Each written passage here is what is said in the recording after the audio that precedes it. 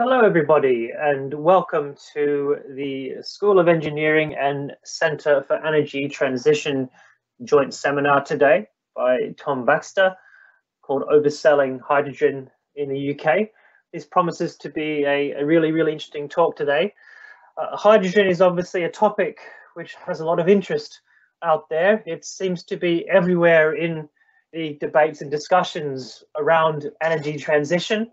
The UK government certainly featured hydrogen centrally in its 10-point plan for a green industrial revolution, with a forecast of producing 5 gigawatts of low carbon hydrogen by 2030. And closer to home, the Scottish government released just before Christmas its hydrogen policy statement. But a big question is hydrogen up to the task? And what are the alternative options around hydrogen and other forms of a versatile fuel for storage and energy generation?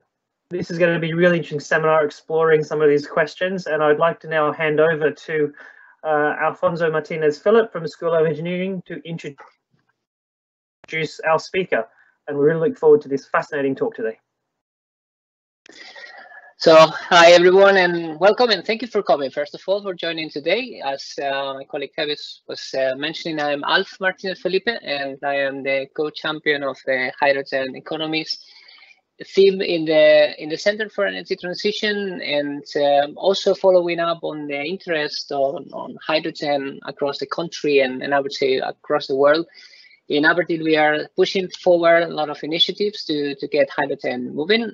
Some of those include, for example, the responses that we have to the government inquiry about hydrogen capabilities, but also some research in terms of hydrogen production, hydrogen storage, some EU proposals as well to get utilization and production of hydrogen to, let's say, commercial levels, and also international projects with colleagues, for example, in Malaysia to produce or to prepare some hydrogen labs over there to store hydrogen underground with colleagues from engineering too.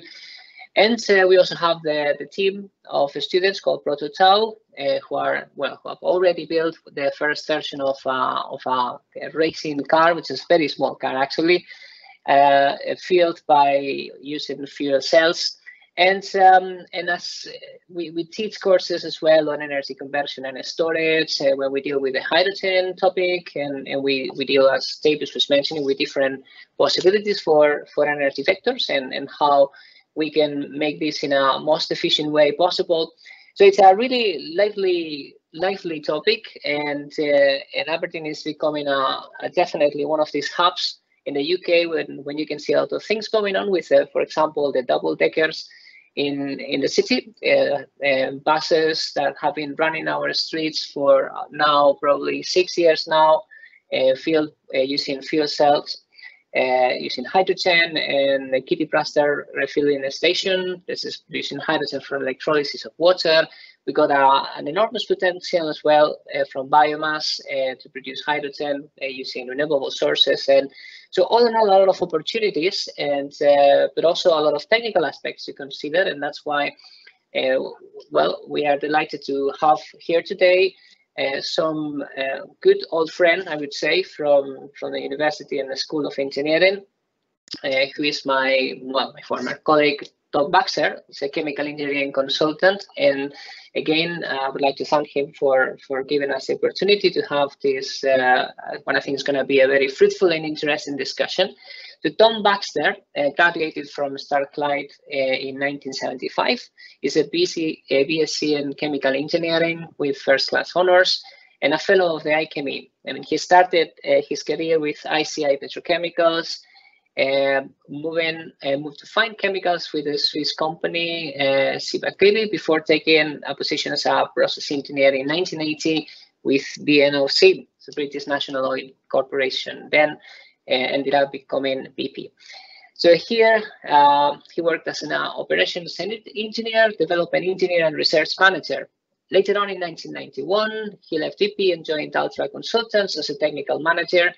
And he accepted a position as a technical director with Genesis in 1998, becoming the Aberdeen Business Unit Director in 2005. Then he returned to his role as a technical director in 2010, together with a position as a senior fellow in the chemical engineer department at the University of Aberdeen. That's where our paths somehow crossed, although I joined the university 5 years later. And there, or here, he helped establish our chemical and materials engineering group, which is co-organizing this seminar, and it was actually, let's say, the germ of the idea for this talk today. And since 2003, he has been a visitor professor of chemical engineering in Strathclyde University, his alma mater, and currently is a chemical engineering consultant providing greenhouse gas reduction expertise. So I think it's a fantastic match for this talk, and he's going to give us a very broad idea and picture of some controversial points on hydrogen and also their energy vector. So I think with further ado, I will just give the floor to my colleague Tom Baxter, and I hope that all enjoy the conversation. Of course, after I think you have a Q&A panel in which you can send your questions. I will moderate that panel as well as the further question session. So we will pick up your questions. If you like one of the questions already, you can probably give a thumb up sign so that there are no repeating questions, and then we'll try to prioritize those questions which are more interesting. I'm pretty sure that we'll have time for everyone to participate and join in this lively debate. So Tom, it's all over to you. So this is the UK government's emissions figures in metric or million tons CO2 equivalent, and these numbers are for 2018. Yeah. So the total CO2 equivalent emitted from UK territory was 450 million tonnes, and you can see the bar charts here and the sort of big ticket items. Yeah, so everything I'll use, you can see a reference at the bottom, so you can chase that reference if you're interested. Also, to frame my thoughts, I've used the European Union energy strategy. The UK is yet to produce a full strategy, but I think the European Union one is first class. So the three main tenets are energy efficiency at the core, electrification for space heating, low temperature industrial processes, etc., electric vehicles, and using hydrogen and other low carbon fuels where direct heating or electrification are not feasible. And not feasible is not technically feasible or not commercially attractive. Also, to shape my thinking was the ICME's position in climate change. So I'm obviously a member of the ICME, and they really push systems thinking. Don't just look at in isolation, look at the complete holistic system. And that's embedded in my thinking that you're going to see here. So we all know what's said about hydrogen. Yeah, the most common element in the universe. It produces electricity and water, can be stored, etc., etc. Yeah. So if you look at hydrogen at face value, you'll say, well, what's not to like about this? It looks great. And indeed, a couple of years ago, I was completely seduced by hydrogen as a clear way forward. And then as I started to peel back the technologies and get further and further into it, I really changed my views, and you'll see that as the talk progresses. So firstly, let's talk a little bit about the properties of hydrogen, and one that's often talked about is hydrogen is about 2.5 times the mass energy density than methane. Yeah, the hydrocarbon we commonly burn at the moment. So that looks very good. But however, if you turn it over to its energy volume density, so if we now go from megajoules per kilogram to cubic meter, it now becomes about 1/6 of that of kerosene or aviation fuel. So we need a lot more volume than current fuels. And that could be very important, for example, for aviation or for storage. Also, if you look at moving hydrogen compared to methane and the common polytropic head expression, common nomenclature applied, we can see the polytropic heads influenced by the molecular weight. Now, hydrogen is very low, as we know, it's 2, so that will push the polytropic head way high for a given compression ratio. And that in turn means much more work done on the fluid. We need to supply much more power to move the same calorific value of hydrogen as we do as methane. So here I've done the calcs. We need to move 2.4 times the mass of hydrogen to get the same heat content out of the compressor. The hydrogen compressor is pretty precise here, almost 600 kilowatts. The methane compressor is 165. So we need about 3.5 times the power to move hydrogen than we do to move methane. Clearly significant for gas distribution systems if we're using hydrogen. Hydrogen at the moment worldwide is around 70 million tons of hydrogen per year, and that accounts for about 6% of global natural gas usage and 2% of coal usage, and it's a very significant carbon. It has a very significant carbon footprint in its own right. Without moving hydrogen any further forward, current production has a significant carbon footprint. And just some statistics down here. And the one I quite liked was the CO2 equivalent from hydrogen production of Indonesia and United Kingdom combined. All their emissions combined for these two nations is the same as hydrogen production. And again, in terms of energy, the total annual production of hydrogen is bigger than the primary energy supply for Germany. The current biggest users are chemicals, and the biggest in there is through ammonia for fertilizers. Also significant is in refining, where we hydrotreat and hydrocrack with hydrogen. So for me at the moment, if we're going to get after cutting hydrogen emissions, we have to start with what we're doing now.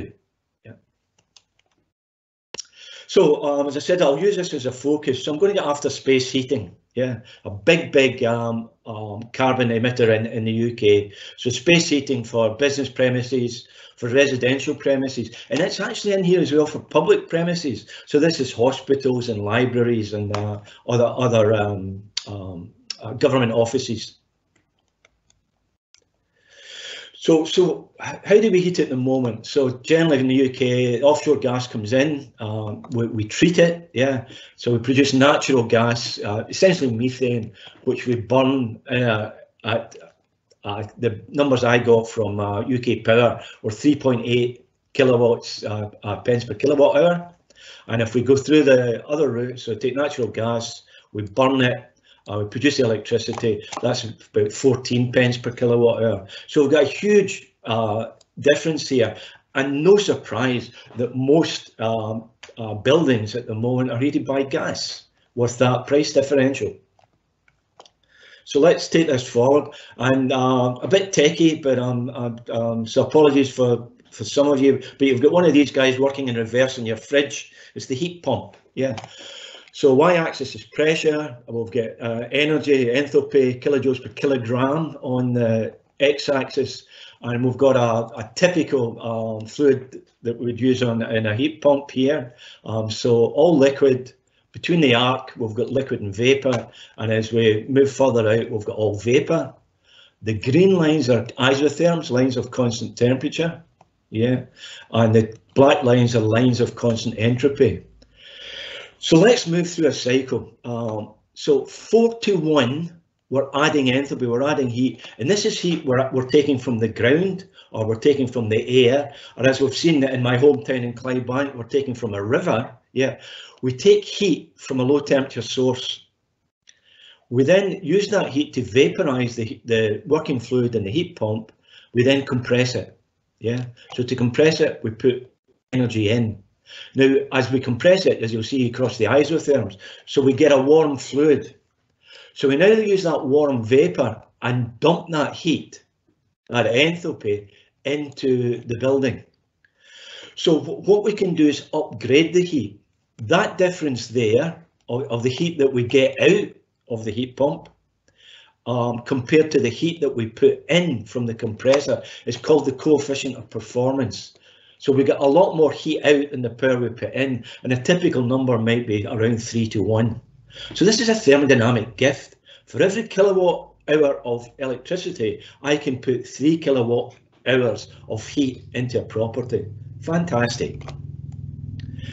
So let's have a look. If we go the hydrogen route into a property, so we've got green hydrogen or green electricity, which we electrolyse, which has got an efficiency of 75%. So we lose 25 kilowatts in that transformation. We then treat it and compress it, and we take it into the house, about maybe close to 10% losses there. And again, as we burn it in a burner, we'll lose about 10% of the heat. So all of that 162 watts appears in the house or the building.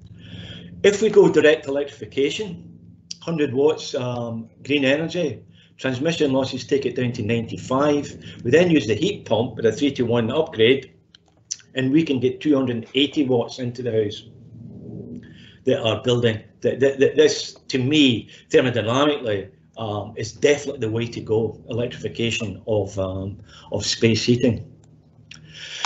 So if we move forward now, and I have never seen this analysis done, if we look at the renewable capacity, yeah, we'll need 4 or 5 times more for a kilowatt hour into the building than we do if we use electrification.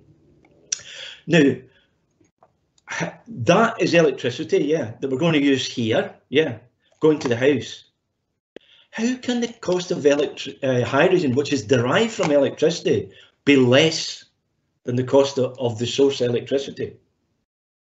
And that, once I see a lot of people predicting the price of hydrogen, I'm not seeing what the predicted comparative price when we go forward of electricity. But I can't see how, over an annual average basis, hydrogen is going to possibly be cheaper than electricity. And that completely switches from where we are now, where gas is a quarter the price of electricity. And this will really push I believe, the heat pump into a different sphere in terms of justifying a heat pump. Just some work with the Carbon Trust. They're looking at heat pump retrofit in London. They're looking at old Victorian buildings, yeah, and the heat pumps are appearing significantly, and they're predicting that it will be cost effective with this price differential. Now, if it's cost effective there, when you look at the holistic life cycle cost of electricity on a heat pump or natural gas, then it's going to look much better, as I'm repeating myself, as we move forward with green hydrogen. I hear a lot, oh, heat pumps don't work. They don't work when it gets cold. Yeah.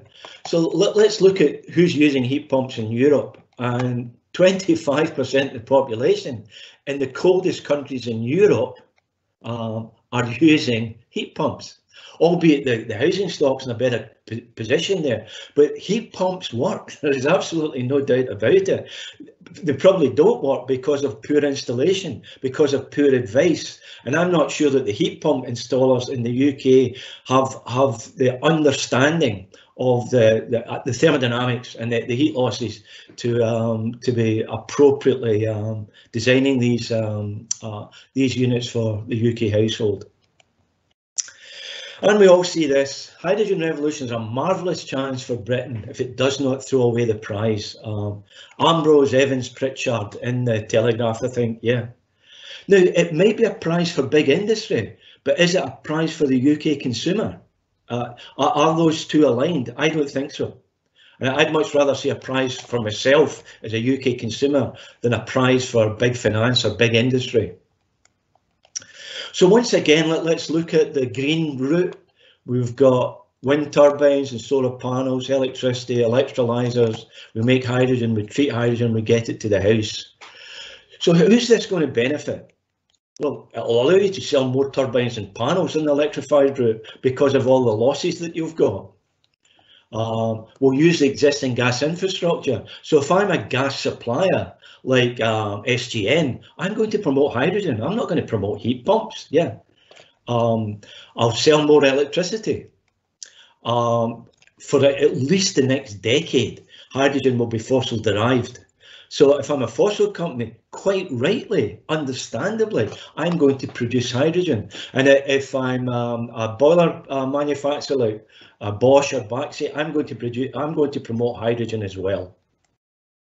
I'm going to sell more electrolyzers. Yeah. So if I'm BOC under the Linde Group, the biggest hydrogen producer, I'm interested in this. Is it best for UK consumer? Let's see. So here's the All Parties Parliamentary Group on hydrogen. Yeah, so they published their hydrogen view. Look at the sponsors: gas boiler people, network gas providers, and fossil companies. Is it any surprise that this All Parties Parliamentary Group, when it's funded and sponsored by these guys, doesn't come up with a rose-tinted view of hydrogen? And I'll give you, I've seen numerous places where hydrogen is overhyped in this document. Yeah. One I'll show you is so that there's you won't be able to read it, but the big number here is 89 billion of benefit to the customer of going to green hydrogen. So I thought I'll track that number down. So I went to the source, which was the Energy Networks Association cost to the consumer for hydrogen. I'd sourced the information, and unabated, that's as we do with hydrogen at the moment, so natural gas reforming, basically, the total cost is £1390 billion. If we go the net zero route, so first of all, going green hydrogen in blue with some natural gas, 1301. So if I take that from that, I get 89 billion. Now that from that 89 billion is 6% accuracy. How on earth can you predict with a 6% cost accuracy to 2050? It's a nonsense. I could change the assumptions made here and flip that number over quite readily. To all intents and purposes, these are the same number, bearing in mind the possible accuracy that you can have in that assessment. Here's the Hydrogen Task Force, another influential group. It's quite busy, but there it says a GVA of 18 billion to 2035. Yeah, 18 billion, again, a big number. So we get these headlines, hydrogen worth 18 billion. 5 million heat pumps by 2035 at £10,000 each. I can write a headline, heat pumps worth 50 billion to the UK economy and lowers heating bills. It's very biased. It's accurate reporting, but it's out of context. There's no comparison. Yeah. So if you look at hydrogen in isolation, you can present a very good story. But the real comparison, or the real story, is a comparative holistic analysis with the competing options. Now, this is a paper in a very well-respected journal by very well-respected academics, and their conclusion is incumbents are overselling green gas to policymakers in order to protect their interests and detract from the importance and value of electrification. And they've done a completely scientific basis for that. So if you're interested, get after Science Direct and have a look at this, what I think is an absolutely excellent paper. And what I will repeat is, if I was a fossil company, I would be promoting hydrogen. I work for fossil companies, yeah, and you look after your own business. That's perfectly natural. I'd say if I'm a fossil company or a gas grid operator, I'm not going to promote electrification. And we will all look to Germany, yeah. So here's a German quote that I saw I think it was just last week, no, 2nd of February. Federal government of Germany, hydrogen currently not an option in the heat market, yeah. I look at the ICME, emissions reductions must start now. So if we're going to get after getting reduced carbon footprint, hydrogen isn't the way to go, certainly for heating. We have the solution in the heat pumps and electrification and well-insulated housing. The UK government have said they won't mandate, as they say, world-class efficiency standards in housing until 2025. Why? I don't know why. Let's do it now. So for space heating, I really see the case for hydrogen being extremely weak. For transport, which is the biggest single sector, yeah, let's have a look at that.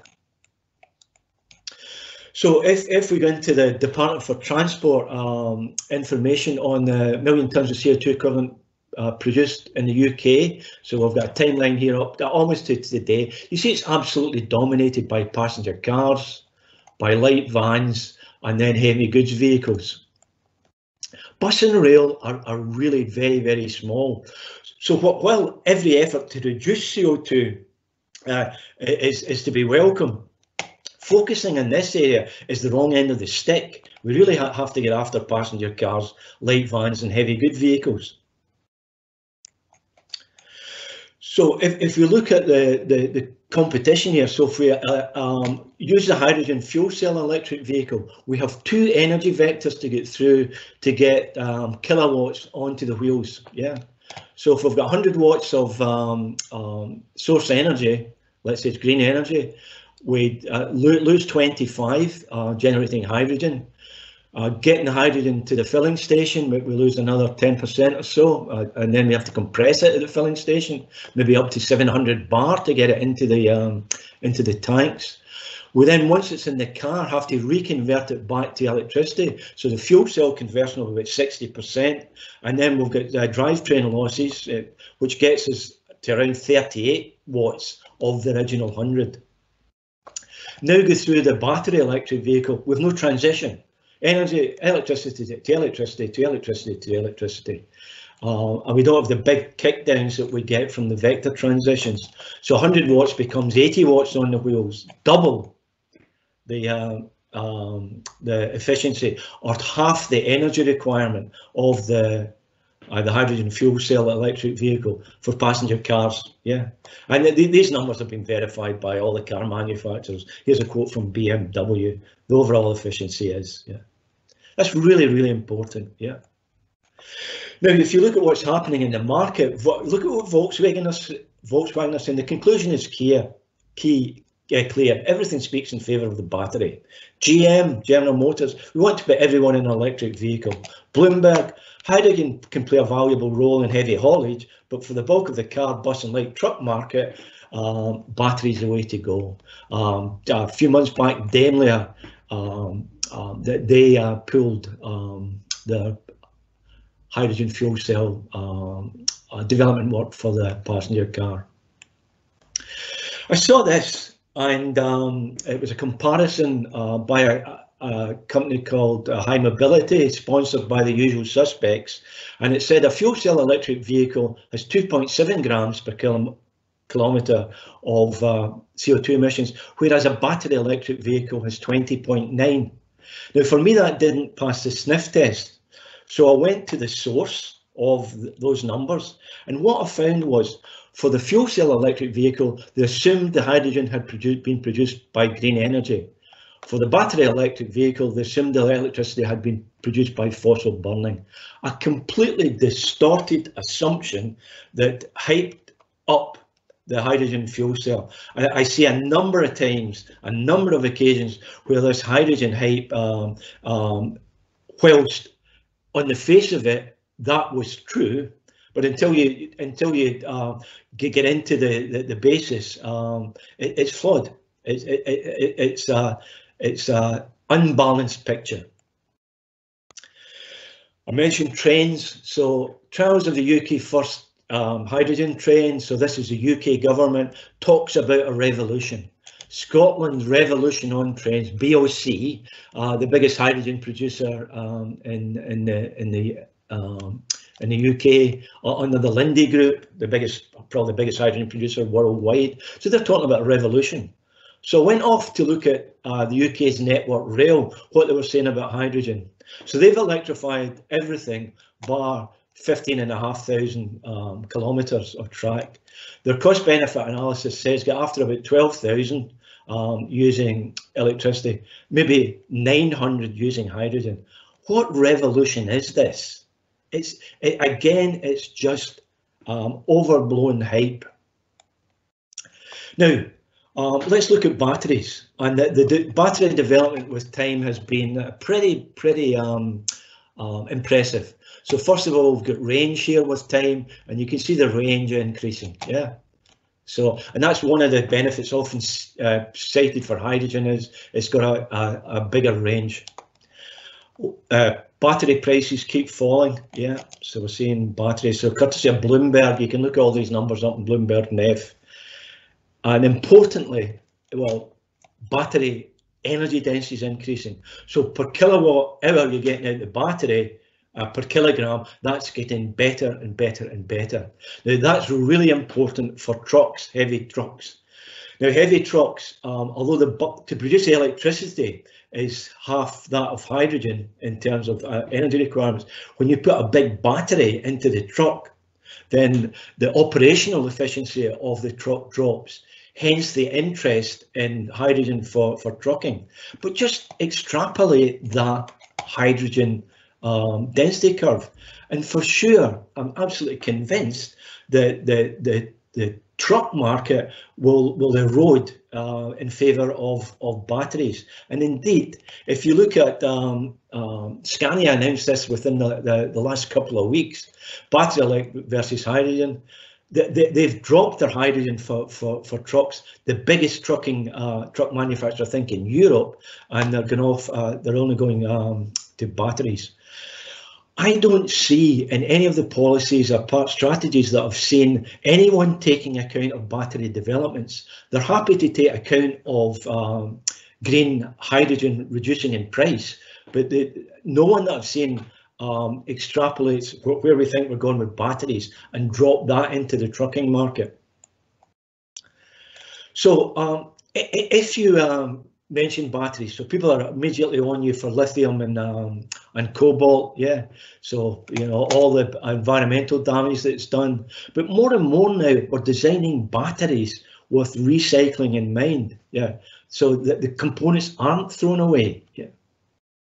And we have problems with wind turbine blades, we have problems with solar panels. Nothing's perfect, but a battery is far much better than burning fossil fuels. Yeah, it does have drawbacks. Generally, every engineering endeavour that we do has drawbacks. Yeah, and if you look at platinum, which is a big part of a fuel cell, and we look there. So here's a lot of platinum comes from the African mines. Reports said platinum mines have serious health risks and safety risks. Yeah, and slightly out of context. Whilst I was just having a look at looking at lithium, this popped up.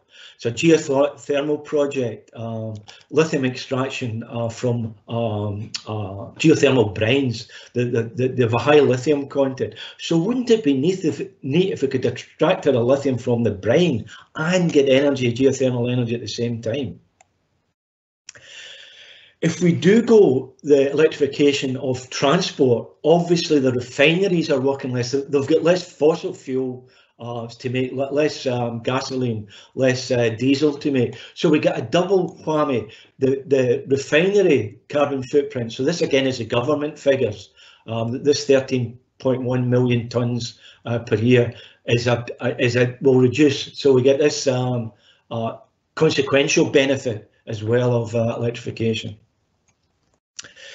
We might think about e-fuels. So we're going to make a synthetic fuel. For example, we might make an e-fuel, an aviation fuel. Yeah. So we get electricity, green electricity. We electrify. We source carbon. And although the jury's out for me, many, including the Royal Society of Chemistry, are talking about direct air capture. So this would be capturing carbon from the air. We then have carbon and hydrogen that we fisher crops to an e-fuel. Yeah. So here again, the Royal Society, if we do go an e-fuel route, so this is diesel. the diesel e-fuel route. There's their figure for battery 69. I was up near 80. The fuel cell was 26. I was up near 38. But again, the figures about double or half. Yeah, their difference is even more. But we do take another penalty if we go for an e-fuel from capturing the carbon. Yeah.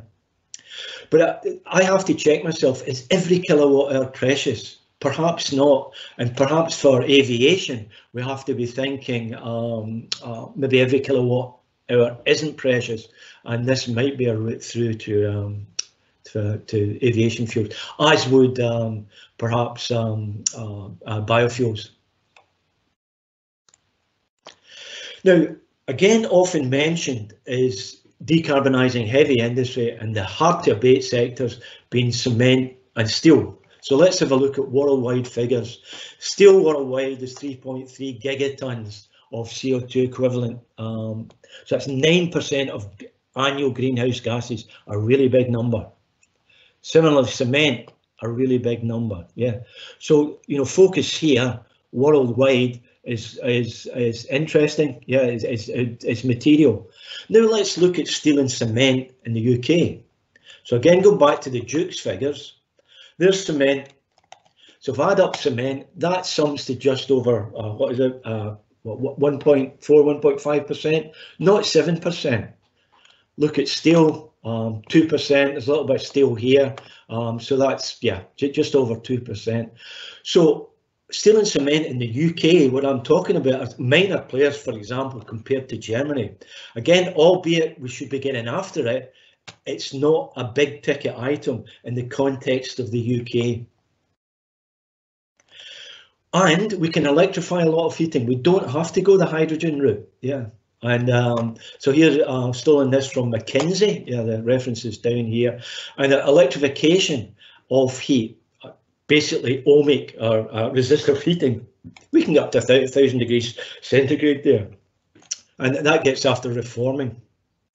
I'm not quite with them. I think there's a smaller percentage here, but we can electrify a lot of industrial heating, and we can use the heat pump again and upgrade the electrical kilowatt hours to heat, to kilowatt hours for heat. And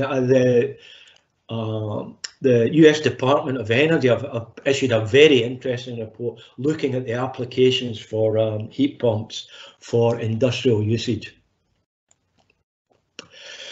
Now, moving on again to another topic, and that is seasonal variations in dispatchable energy.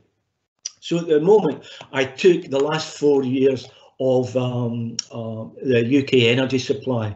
So blue is gas, red is electricity, green is transport, and the total. So you see, transport is relatively flat seasonally. We use our cars as much as we do summer as in winter, but the big peak is gas, yeah, and that results in an energy peak and trough for the UK of around 3,000 gigawatt hours per day. Now that's a big peak, and that leads people into saying that, well, gas provides 4 times more energy than electricity. That's too much to allow for electrified replacement. Let's hold that, and we'll now move on, and let's pretend that the UK has been electrified over these 4 years. And what you'll see is this. So if we electrify gas with heat pumps, we have a third of the electricity required. So whereas the blue line is gas this time, previously that was up here with much bigger peaks and troughs, it drops down. Transport drops down because the battery is much more efficient than fossil fuels, and I've just left current electricity supply as is. So that results in this peak and trough. So what was 3,000 drops to 900. Now that's much more manageable than where we are today if we electrify. If we go the hydrogen route, we'll be back up here. So, but we seem to have accepted hydrogen storage as the only solution for seasonal variation and dispatchable energy. But what we could do, and I've never seen the analysis, I've searched and searched a comparative study, what we could do for the times that we can't supply enough renewable energy, the wind isn't blowing or the sun isn't shining, is accept short-term emissions from gas power stations. We could tag CCS onto gas power stations, and now we've got low carbon electricity. We could do the same with BECCS, which is carbon negative. We can store energy thermally and batteries, hydrogen. We can use nuclear. Of course, we can import to make up. We've got biofuels, we've got e-fuels, we've got tidal, we've got geothermal. So I'm not saying any one of those would work, but in combination, they could well be a solution that is better than hydrogen. And the evidence for me just isn't there. Many people have just jumped to the left-hand side without doing the proper analysis. Just another thought, we're closing out, folks, not too long to go, I think you'll be pleased to hear, is let's move forward, and we've got passive house installation standards. We have a battery in the house. We've got a battery in our car. We've got a smart electrical system that's talking to the grid and talking to the batteries. The grid fails, yeah. If we've got 100 kilowatts here and 100 kilowatts here, low energy house will take about 2 kilowatt hours in the winter, yeah. And the passive house under these circumstances could last about 10 days without grid support. Okay, let's get behind the meter. Now, again, moving on, I mentioned costs, seen lots of costs on hydrogen, but not the cost of future green electricity. So here we have the most recent cost figures that I've seen, and they've come from the Scottish Government, and it was data produced by Arup that you can find down here. So here's the timeline up to 2050. Remember, Scotland wants to be net zero by 2045. The blue, or maybe this is tartan carbon, which is a blue carbon, so we're reforming with carbon capture, will be cheaper. And the earliest parity I'm seeing, so this is the range, is around 2034. The midpoint parity looks about 2050. So we might not get there by 2045 in the Scottish ambitions. So here, are we building reformers with carbon capture, and then maybe stop? No, we won't. Yeah, these plants have all been built. We're going to continue with them. Yeah, I really don't think this forward-thinking hydrogen economy has been fully thought through. Now, let's put those two together. So what we're saying for for the next decade or so, it'll be reforming plus CCS. So we get natural gas, we reform, we tag on a CCS plant, we treat and compress, and we send the hydrogen off. The comparator for me is natural gas still. We've got all the infrastructure there, we've got gas storage, we know we can do that. So we have a combined heat and power station, which we tag CCS onto, and we get electricity and hot water for district heating from this. Is that better than that? Let me see the evidence. I think it's probably the last but one or maybe two. These are the European Union's strategies. So they've got a whole, they set a whole number of pathways for net zero. The important thing is the blue piece here is hydrogen and synfuels, yeah, for the different pathways, and also the actual overall energy use. Yeah. So in some pathways, no hydrogen. Some pathways, very little hydrogen, but the maximum usage of hydrogen I'm seeing is about 10%. Interestingly, biomass is a bigger percentage for many routes. And do we see a biomass lobby going on in government? No, we don't. This whole hydrogen thing is been overblown. What we need, in my view, is not to think on hydrogen in silos, but we need an integrated UK policy derived by looking at the four big elements: power generation, heat, storage and transport. Don't look at heat pumps in isolation. Look at heat and look at the options that you've got. Do a comparative. Same with power gen, same with transport, and same with storage. And obviously sitting out here, to my mind, is energy efficiency is key. Just use less energy and we'll produce less carbon. Lifestyle is important. Are we prepared to eat less meat? Are we prepared to walk more? Yeah. Are we prepared to put on a sweater and turn the heating down a degree? And of course, planning and funding models. At the moment, the taxation on electricity for societal and environmental impact is 10 or 12 times more than it is for gas. That to me is just plainly wrong. It's absolutely wrong as we source more and more of our electricity from renewables. So I won't get through these. These are just a summary of what you've heard. But in summary, I think the case for hydrogen in many applications is evidence weak, very evidence weak. And we're being seduced by hydrogen without doing the proper holistic analysis. So I'll close it there, and I'll hand it over to a chair, Alf, I'll mute, and then I'll come back in for any questions.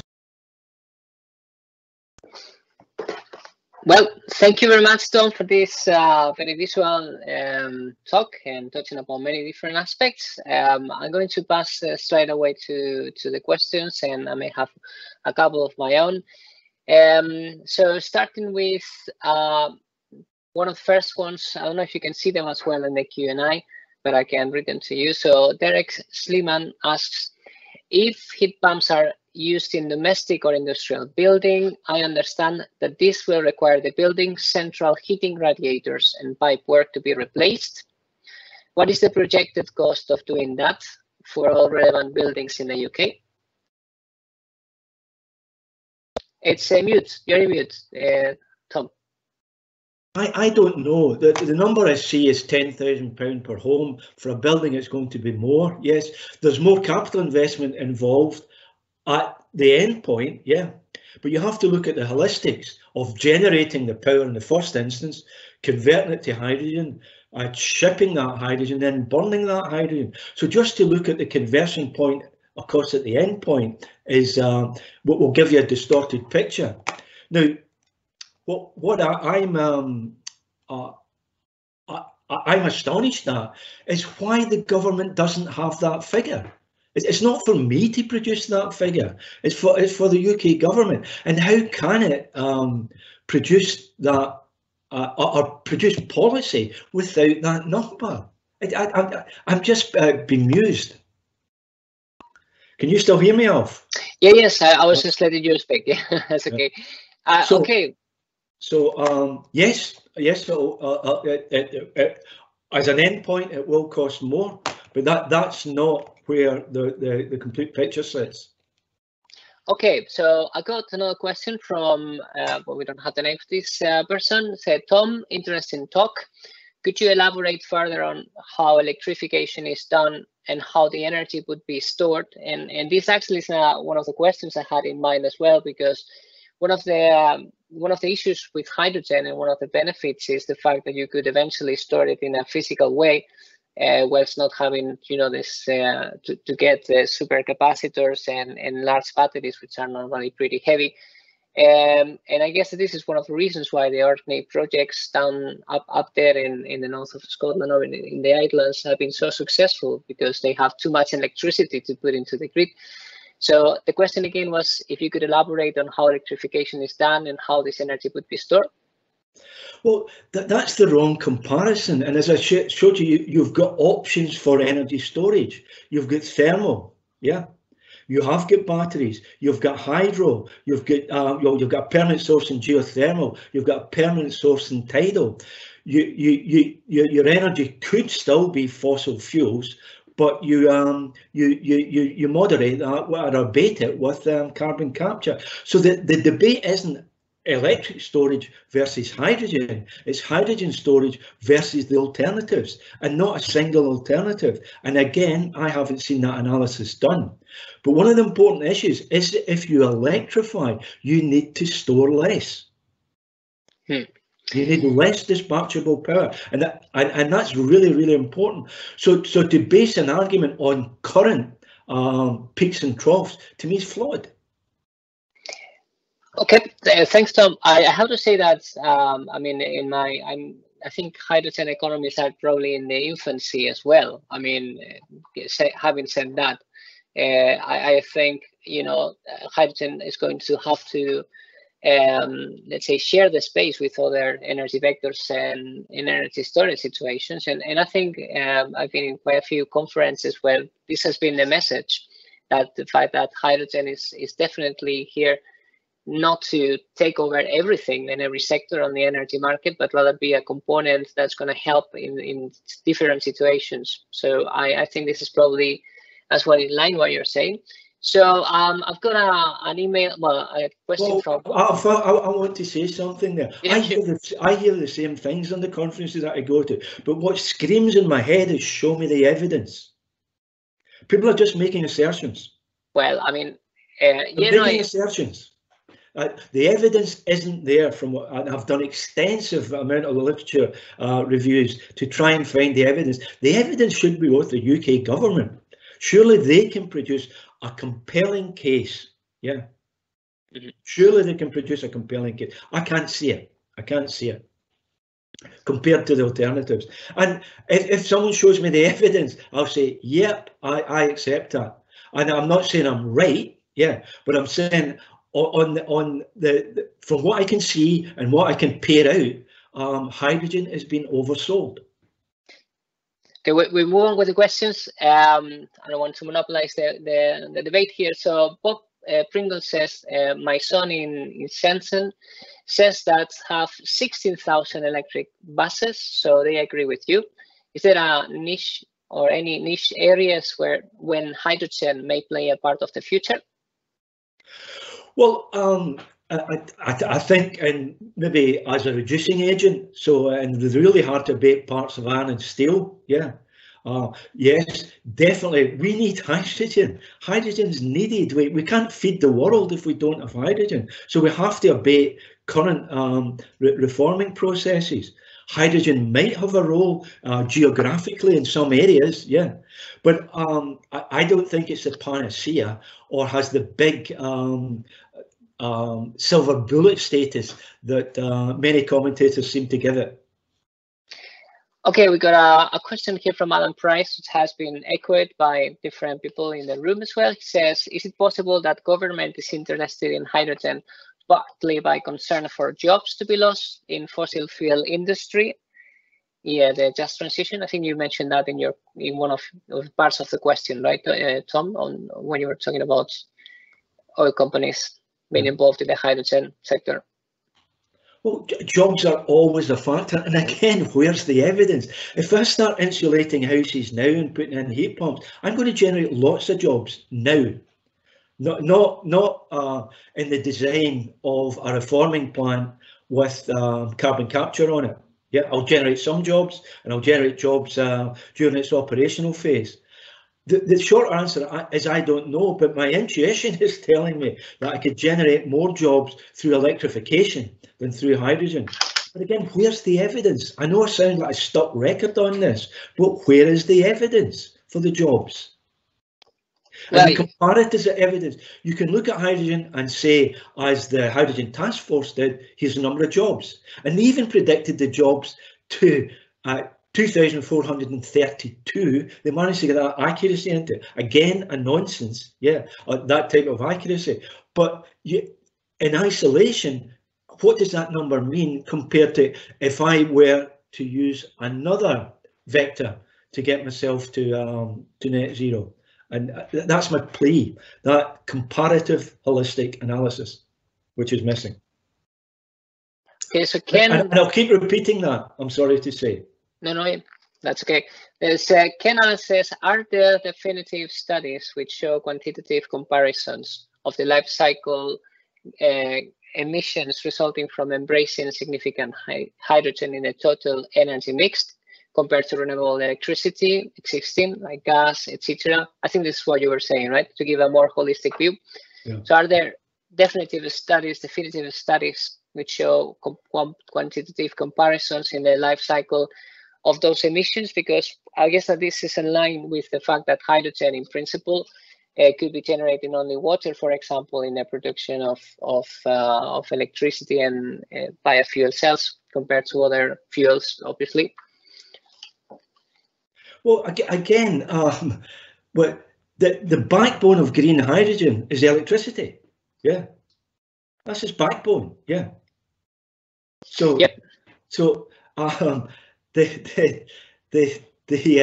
emissions, and there's a case in point. You can look at CO2 emissions, but that's not a holistic view. You have to bring in the other characteristics of sustainability, and that's the societal impact and the environmental impact, yeah, as well as the economic impact. And those three things have to be balanced to come up with a pathway to net zero. Yeah, so emissions is really important, but it's not the only criteria. Well, okay. So, question from Charles: Will a heat pump heat domestic water to a heat adequate for usual purposes?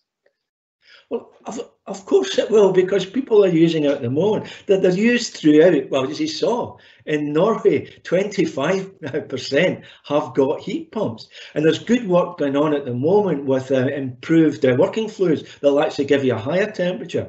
But generally, they'll give you a lower temperature. But of course, it's UA delta T. So if the delta T is slightly lower, increase the area to get that heat into a property. Tevis, actually, our colleague Tevis asks a question here and says, with Shell's announcement yesterday, it is going to invest in hydrogen as well as other natural-based solutions. How do you think the mayors will approach this issue over the next decade, disrupted or disruptors? Well, I think over the next decade, hydrogen, it won't be green derived, it will be fossil derived, yeah. And so I don't think I'm having a conversation over the next decade. We won't be generating green hydrogen or in any significant numbers compared to the fossil route abated with carbon capture. But equally, I guess if you don't invest in technologies for green hydrogen, I mean, you never get there as well. I mean, there's been an increase. It's about the price and the market as well, right, Tom? So if you don't put the money for investment, then you don't get the money for development. You don't get to increase the efficiencies, and then you don't get back the price. And this is some sort of a cycle, right? That you don't. I want to see the evidence that you can significantly improve on fuel cells. Yeah. I think it'll be marginal. I think improvement on electrolysis will be marginal. We had a few percent out of it. It's not got. There's no significant step change coming. But I was brought up in development engineering, where we had to look at options. And one thing you wanted to do first was size the prize. If the technology works, yeah, what's the size of the prize? And I'm not seeing that. So why invest a lot in hydrogen when you can't articulate the price compared to putting your investment in other places? So following up with questions, CJ says, can you comment on use of hydrogen carriers, ammonia for fueling vessels? And do you think it is likely to be the most efficient way to power long distance marine travels, ammonia, other vectors, etc.? Well, ammonia, one of my first jobs was on a nitric acid plant where I catalyzed ammonia with the air and water. And I know what ammonia is like to handle, and it's a pig of a thing. Yeah, not only is it very flammable, it's very poisonous. Yeah. If you go the ammonia route, you put in another vector change, which really drops efficiency. However, maybe for shipping, that it might be an answer. Personally, I think biofuels or something that's drop-in into existing ship engines is a better option.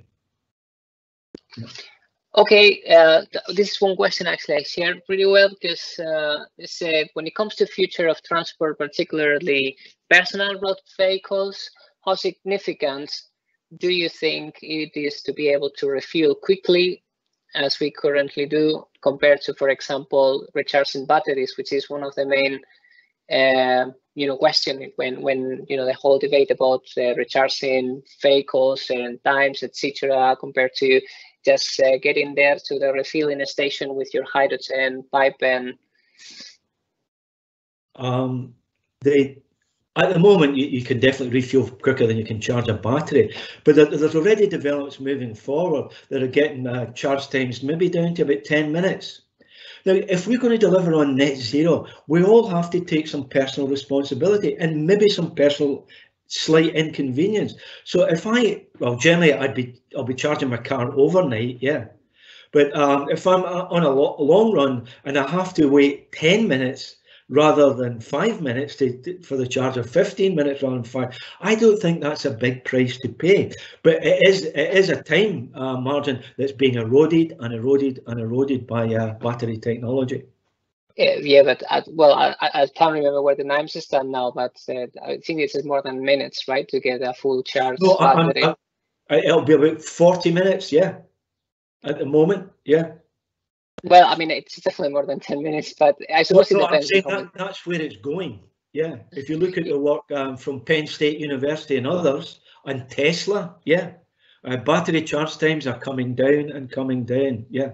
Now, if that's really important to you, if that's more important than improving the carbon footprint, yeah, and energy efficiency, if that's important, then you make that personal choice. I don't think looking forward that is a particularly significant issue, and looking at the range increases in batteries as well for passenger cars, which many are now well over 300 miles and improving. How often do we do a 300-mile journey when we go on holiday? We take for time. Yeah. Unfortunately, in the last year, we don't go very far anyway. So, okay, let's move on with some questions. Kenneth now says, where do you see direct hydrogen production? For example, water splitting using titanium oxide processing, for example. So, where is the niche for hydrogen production straight away from the light? I'm not too sure what the question is, sorry. So I guess that the question is, instead of going through a derived route when you have electricity generated elsewhere and then you just bring that electricity to an electrolyzer and you get hydrogen out of it, if you could just do it from a photovoltaic plant, for example, photoelectrolysis, I suppose the question is, what is the space and what is the perspectives for that technology, if you're familiar too? I honestly couldn't give an answer there. Well, what I'm reading is, it's a volume issue. You can't produce enough hydrogen through the bio route. Okay, I got a question from Anonymous here. Says evidences will come after further research will be done. So this is probably in line as well with my previous comment on, you need to invest before you can get the numbers right. But there's no name, so I don't know who said that, and there's no question actually. It's just in the statement. Okay, so great presentation. How we see is hydrogen transportation. Can the existing transport facility from fossil fuel be securely used to transport hydrogen? And I think I can just say that you need to repurpose part of the pipelines in here, because hydrogen is a much smaller molecule. Then there is issues with leaking and eventually breaking down the structure, fracturing, etc. And I think it's been proved at the moment that 20%, a mixture between 20% of hydrogen and natural gas should be okay for the existing pipeline. But for higher concentrations of hydrogen, you would need to change it into polyethylene and other materials. So I guess that this is probably a question. Answer David, our colleague David Dionisi asked an interesting question. Do we need a strategy at country global level, or should we leave the consumers to decide for themselves whether they want to use heat pumps or hydrogen boilers to their houses, or whether they want to drive a battery electric car or a hydrogen fuel cell car? Consumers will decide based on cost, which include taxes for emissions, technology readiness level, personal preferences, etc. Tom, so what do you think about this? Well, the consumer will always decide, but if big business and the government makes the decision that hydrogen is going into the gas grid at 100%, the consumer didn't make that decision. That decision was made for them. So consumers you give it the chance can to make do that. decisions if they're given all the right information. Yeah. At the moment, I don't think they're getting the appropriate information to make informed decisions. Okay, thank you. I mean, at the moment, I think that the impact of hydrogen technologies in the consumer is very low, just because, again, the technology is still emerging in some cases. And as you say, there are other alternatives as well for heat. But what technology is emerging? Say again, sorry? What technology is emerging? What technology is going to make a significant change to the cost of to the consumer? Yeah. Well, for example, electrolyzers technology, photovoltaic technology that can bring the production of hydrogen entirely from renewable energies, biomass transformation into hydrogen as well. I mean, it is clear, and also technology from the point of view of the user, I suppose, because it's something that still is not available in most of the places. And the network, obviously, of delivering hydrogen. I don't think. Right, so we got a question here from the audience. How can developing countries in Africa boost energy transition in hydrogen implementation? And I think there are quite a few projects at the moment going on in there. I don't know if you have a view for that, Tom. I don't, because if you notice, my headline talk was in the UK. Yeah, so I think there are some projects over there, and I think that energy from the sun can be an interesting approach there to produce electricity, probably, and then turn it into hydrogen. I would probably this is the first way I would look into. Okay, we got John Scripture saying, our colleague John, and as an alternative of waiting to charge, can arrange battery change out. Okay, so I think he's suggesting to change batteries instead of just using recharging operation. If you agree with that, Tom? Yeah, it's got potential. I wrote a paper about that some time back. The Chinese have got a number of swap out stations, and they can swap a battery in 3 minutes, which is very comparable with filling with hydrogen. I see that as too much of a step for the car manufacturers to align themselves to a battery design that's universal and can be swapped out. So although I was initially pretty encouraged with what I was seeing the Chinese doing, I've kind of moderated my views now on the practicality of that across a range of car manufacturers. Of course, in China it's easier because they've got such a grip on industry.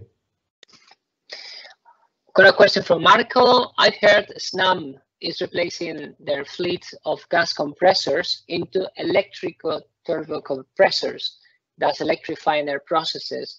But at the same time, they believe they can be a storage element in the chain by storing hydrogen in their natural grids.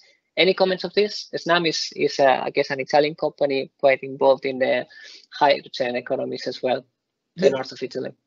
I think I've covered hydrogen storage. Yeah, it has some compelling features, but has it been compared with the benefits of the other options?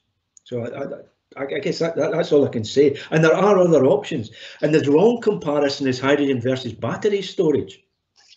You'll always come up with hydrogen then, but if you look at your other options, thermal storage, hydro, etc., I think you might come up with a different viewpoint if you use a basket of storage technologies or on-demand technologies. Okay, it's again this mix of different technologies. An anonymous question, I think this is the last one.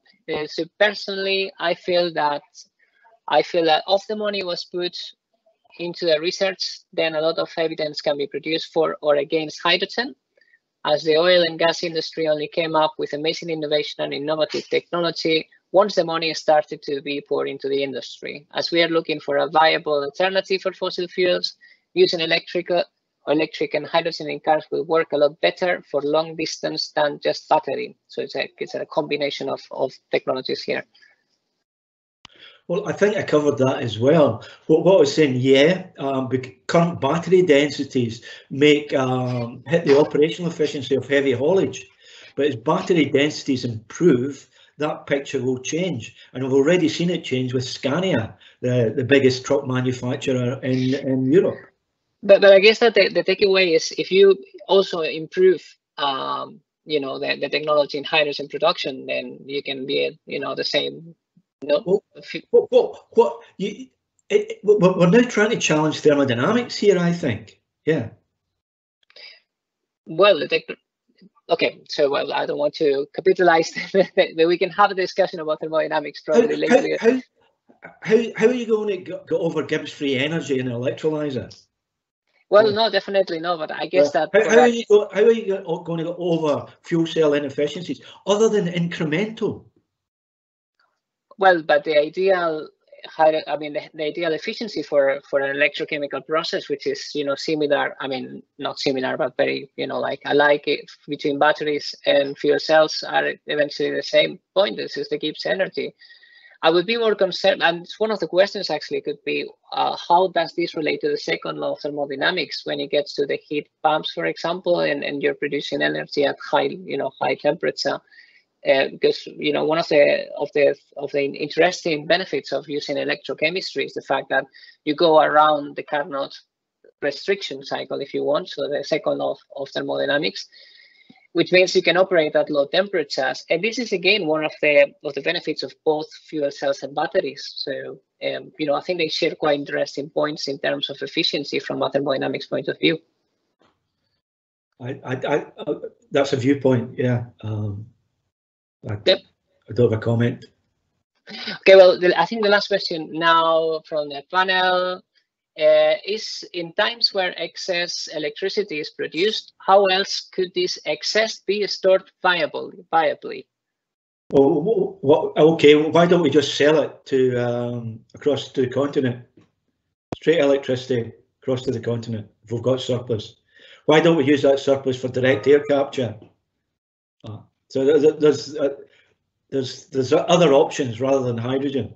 So what we're going to do, we're going to produce green electricity. If we've got too much of it, we convert it to hydrogen.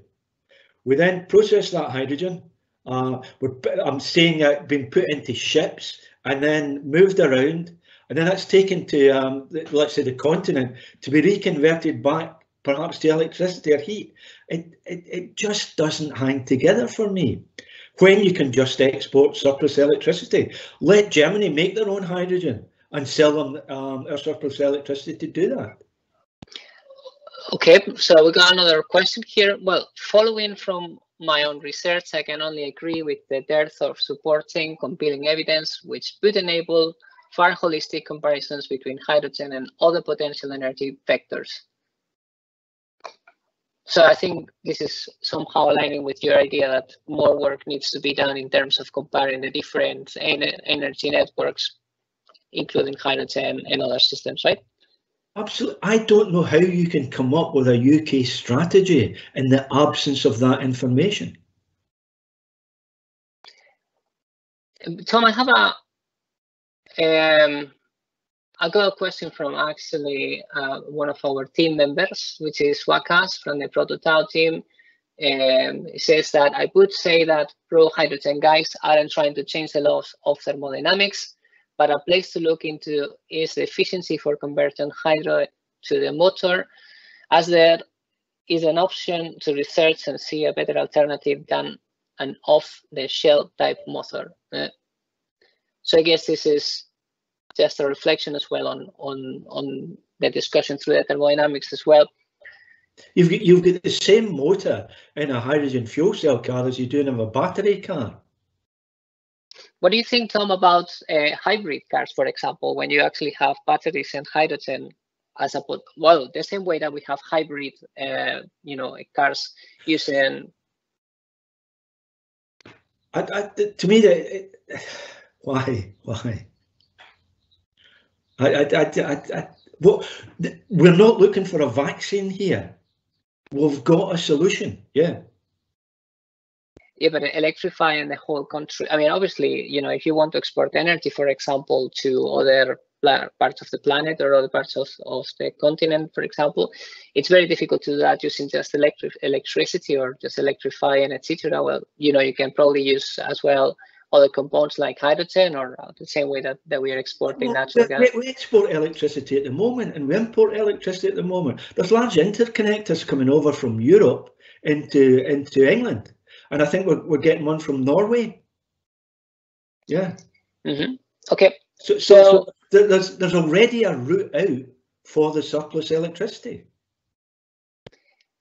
Good. So I think we don't have more questions in the panel now. We have just one more just came in now. So nearly all 90% of current storage is pumped water, which is the most viable way to store excess electricity. So any comments on this, Tom? Well, I think, you know, hydro has a place. Probably in the UK will be limited by the number of suitable sites.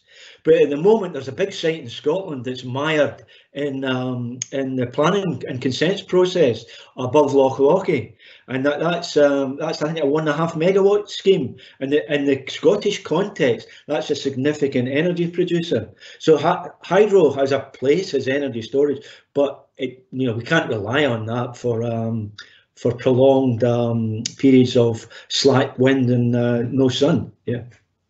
Mm-hmm. Okay. So I think, Tom, thank you very much for all these questions. Well, just probably the last one, just that people are just writing, so it's really good to see the interest.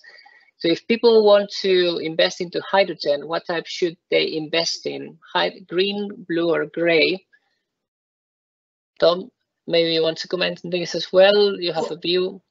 Well, certainly don't invest in grey hydrogen, because we're going to be horsing CO2 into the environment. Yeah, for every kilogram of hydrogen, we're going to put 9 kilos of CO2 into the environment. So that's not an option.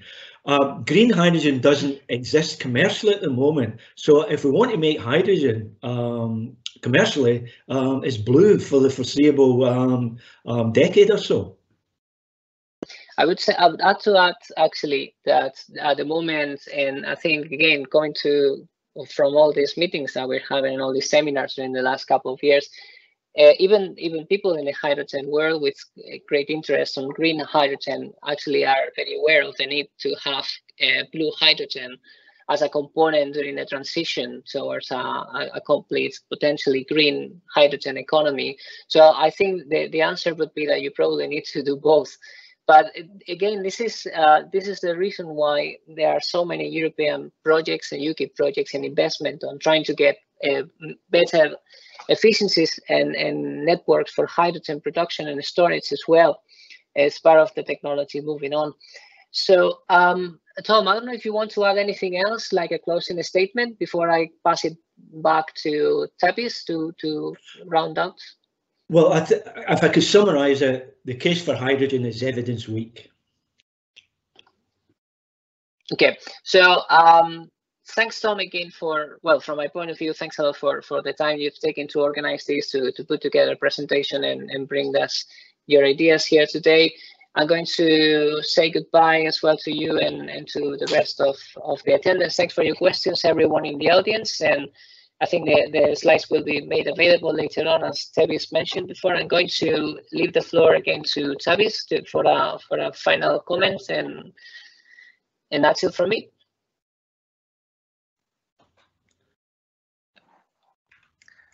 Okay, thank you everybody for attending this, and my sincere thanks to Tom for a really thought-provoking seminar about hydrogen and the alternatives. I think it's really important that with a lot of the policy development, a lot of the investment, a lot of the hype, that we actually, as a university and through the Centre for Energy Transition, we challenge some of these ideas, and we explore, we challenge some of the sacred cows in our discussions about the options. And Tom, I thought, from some of the work that we also do around a just transition and jobs and green jobs in the recovery, you raised some really interesting points about the sort of the politics and the political economy of hydrogen and what can create jobs very fast for communities and communities around the UK.